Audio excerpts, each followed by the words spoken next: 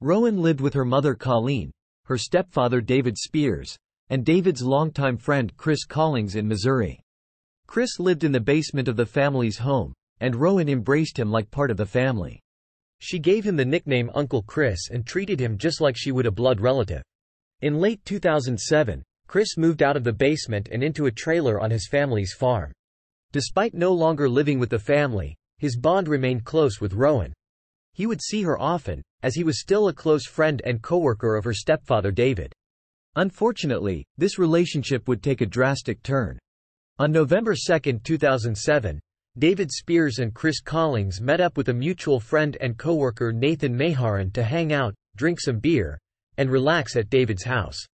At around 8:30, Rowan's mother Colleen left for her overnight shift. Colleen knew that her husband and his friends were at the house playing pool, and felt at peace knowing someone would be there to keep an eye on Rowan. Nothing was unusual or out of the ordinary. David, Chris, and Nathan continued to drink heavily. The group was pretty drunk, but Nathan asked Chris for a ride home as it was getting late. Chris and Nathan didn't want to leave their buddy David alone and convinced him to come along for the drive even though this meant Rowan, a fourth grader, would be home by herself. On the way to Nathan's place, the group of men made another pit stop for alcohol and smoked some weed. After several hours, Nathan dropped David back at his house. The next day, Colleen returned home at 9 a.m. after working a long shift. She expected to be greeted by Rowan like she normally would, but Rowan wasn't there. Colleen searched the house calling for her daughter, but Rowan didn't answer. David was asleep in the primary bedroom and was woken up from his sleep by Colleen asking where Rowan was. David responded that Rowan had stayed the night with a few friends and wasn't back yet. When Colleen asked which friend she had stayed with, David had no answer. Once the afternoon rolled around and Rowan still wasn't home and had made no attempt to call the house, Colleen called the Newton County Sheriff's Department and reported her daughter was missing. A community-wide search began almost immediately. The local news took the story and ran, hoping that someone would come forward with any information.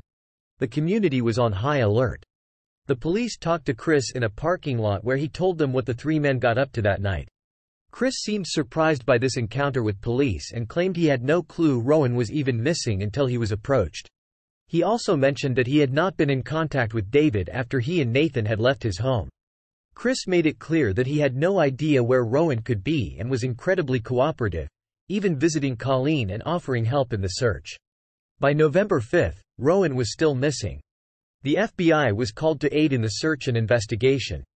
Once again, the police asked to interview Chris. He agreed and drove himself to the sheriff's department to make another statement and go over where he was on the night of Rowan's disappearance.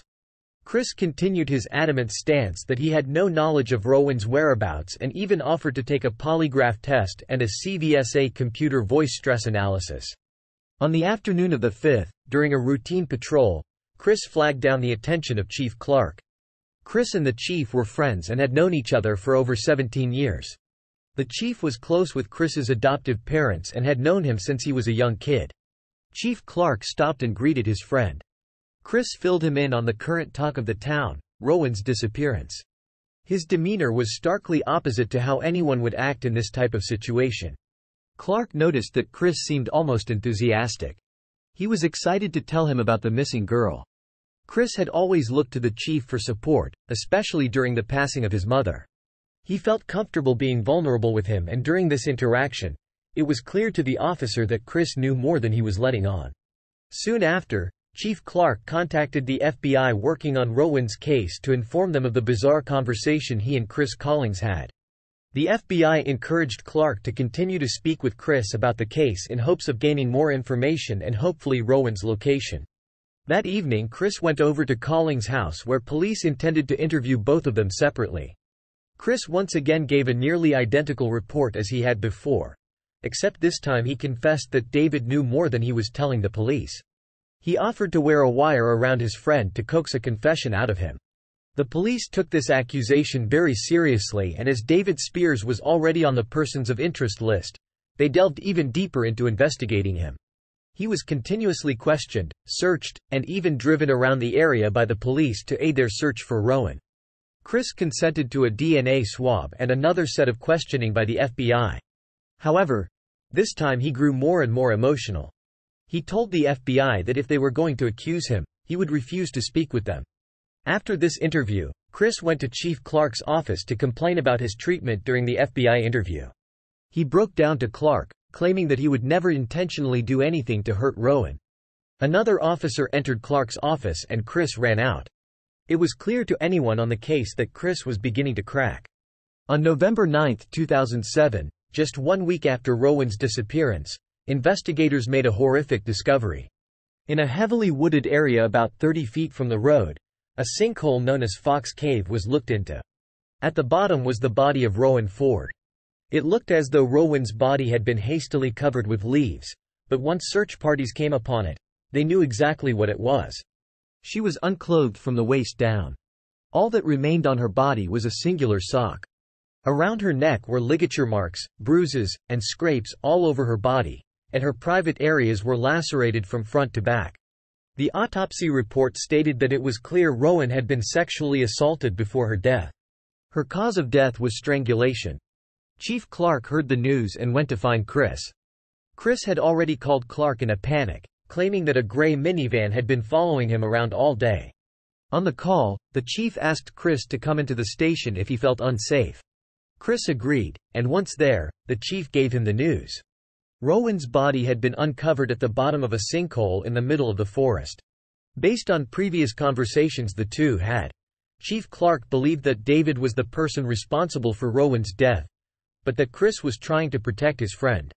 Chris suggested that he and Chief Clark go for a drive to talk about things, not around the chaos in the police department. Clark let other law enforcement know where they were headed, and the two drove just outside of town.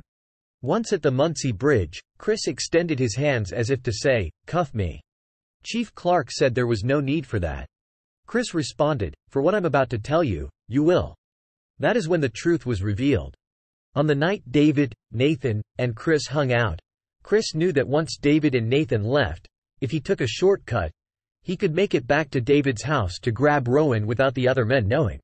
Once there, he snuck into Rowan's room while she was sleeping and carried her into his pickup truck.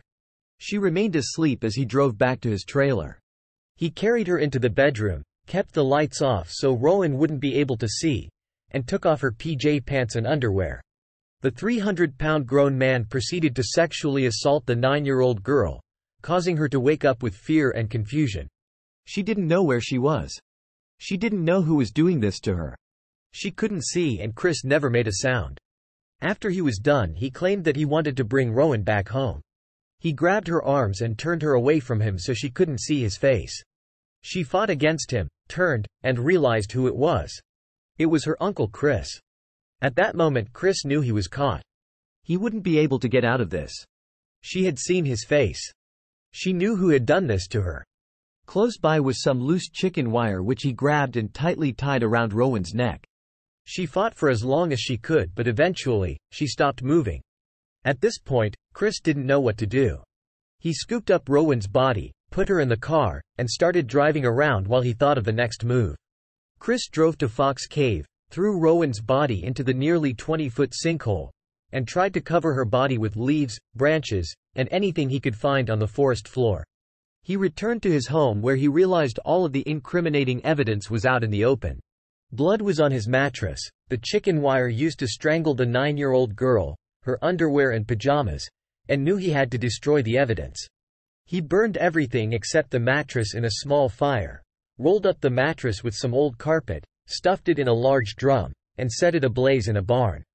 Chief Clark was shocked by his admission, but that didn't stop him from letting Chris Collings ride in the front seat of his police car and smoke a cigarette while they drove back to the station for a filmed confession. Investigators brought David in once again to be questioned, and this time he admitted that he and Chris sexually assaulted Rowan together, and he watched him kill her, and the two threw her body away.